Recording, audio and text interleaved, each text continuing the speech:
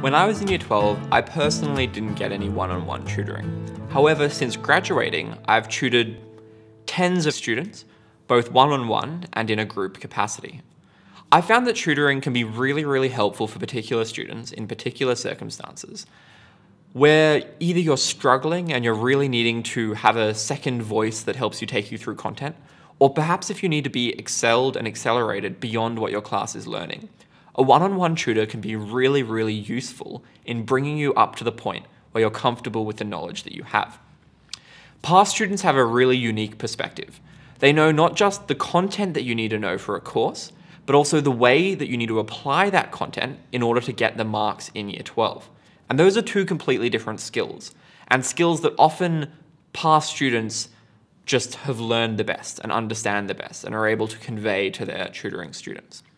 Personally, I think some of the best tutoring sessions I've run have been in small groups. Having your friends around and being able to bounce ideas off each other can be a really useful way of quickly learning the content. In addition, it makes tutoring fun, and it makes learning course content much more enjoyable.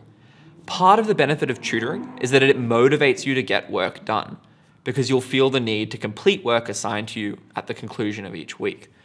I would definitely recommend tutoring if you're either looking to get ahead or you're struggling in a particular subject.